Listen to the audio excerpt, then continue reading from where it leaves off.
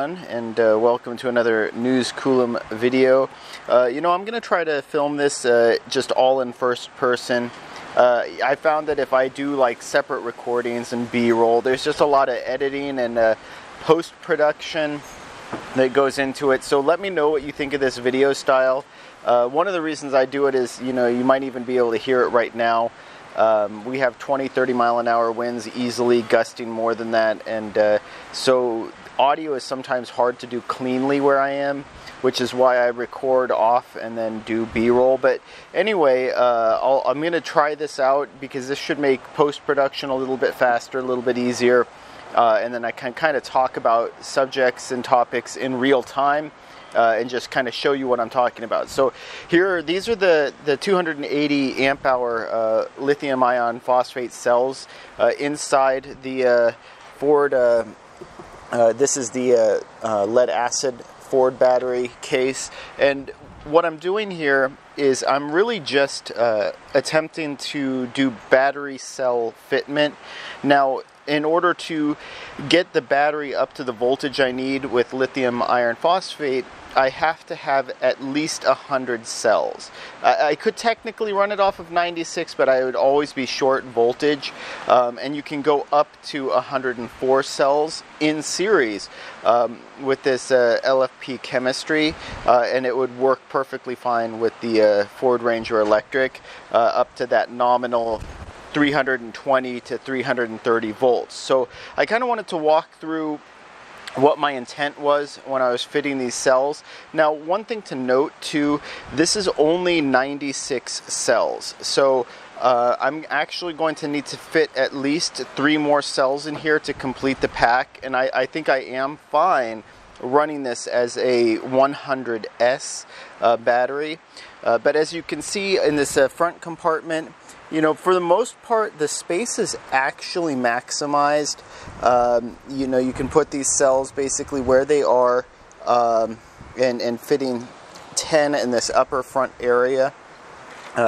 Then this next sort of middle section here, there's varying amounts. I have 10 in here as well, I guess technically 12. In theory, I should be able to fit 14 of these cells, I believe it is, with the space, the area footprint. So I'm not 100% done necessarily with trying to fit these. And especially here, this channel in between isn't really designed as an area for the cells to fit. This is actually sort of a channel where the fan would go, and so there's really not a whole lot of clearance at all with this upper area, and so you're not even able to close this battery area with these cells sitting vertically. These cells are about 8.5 to 9 inches tall, so that actually doesn't fit within here, especially if I'm going to need to put studs on here along with the lock washers and things like that, the BMS voltage leads for the sense cables, all of that, the terminals, everything is going to be very difficult to fit here. So I might have a way to fit these that they'll fit in the channel. This will still close flush, and then maybe fit 2 to 4 more batteries in here. So like I said, right now I'm already 3 short. So I'm going to need to fit at least 2 to 3 more, and I think I can fit maybe 2 here. And then this is kind of a bummer, and I don't know if, the case is not symmetrical side by side. You'll notice this dip is further up than that dip, but this one seems a little bit shorter. So I'm a little bit bummed out by that gap, because that is something that I think I'm going to need to fill in order to get 100 cells in here cleanly. But then the other thing is a couple other things to note. You'll notice there's a gap in here. Now, part of the reason for that is this lip. If you look right here, like these lips here, it's very short and it's very steep, right? But this lip right here, you'll need to add a little bit of clearance to actually get these batteries, in a little bit, so the lid will actually seal shut. Now, One of the other things though, and this gap is on both sides, but you'll notice I actually was able to fit quite a few in here, and looks like a mud dauber already got in here, so I'm going to have to clear that out. But you'll notice one of the things I wanted to talk about too is, in addition to this sort of battery cell fitment, I actually need to figure out how I'm going to align the polarity, because these cells have to be, basically it's just all in series. There's not going to be two cells in parallel. It's all in series. So I need to figure out how I'm going to link all of these cells together. So it has to be organized in this way. And something that's sort of ironic is if I'm going to try to keep as many standard bus bars, the standard length bus bars as possible, you know, I have to go from here to here, from here to here, right? You can't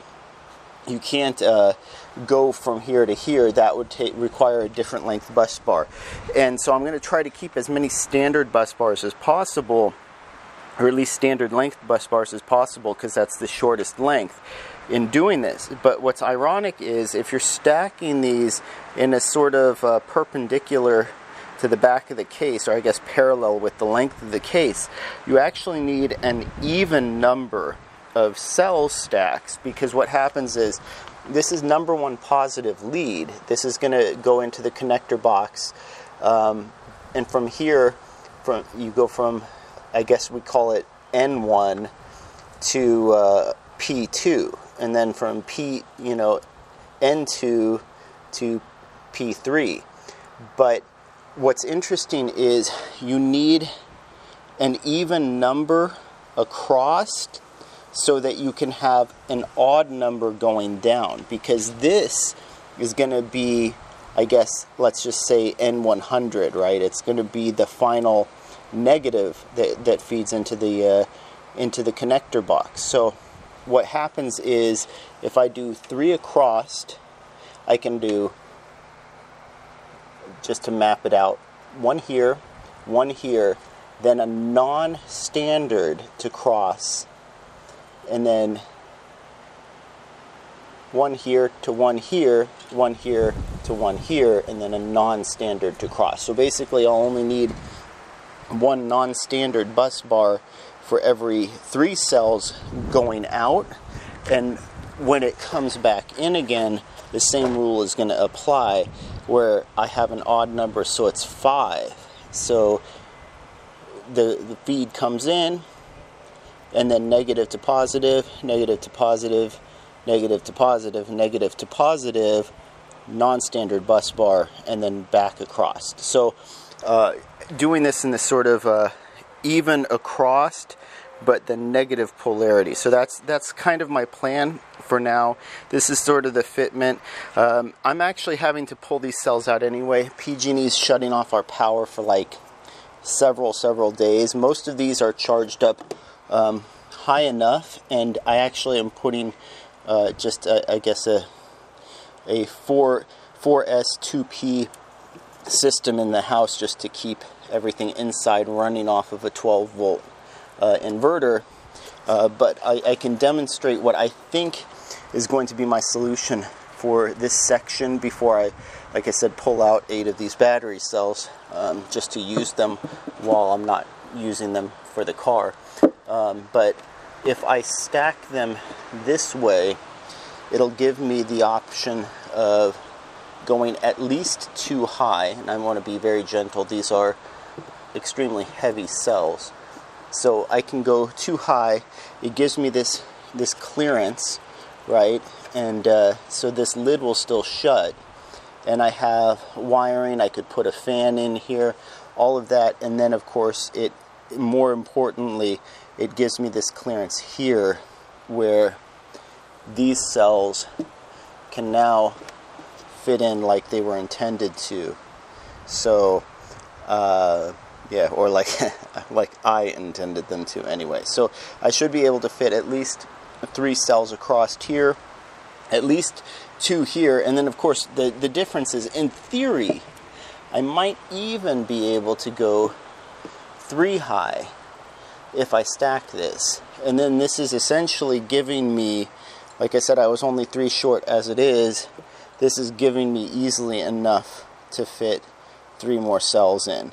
Now, I might try to fit something in here, but the truth of the matter is, just this much of a gap here, I don't know if there's clearance, right? The drop-off is very, very quick, very, very rapid, but I don't know if, even if I have the width to do it, which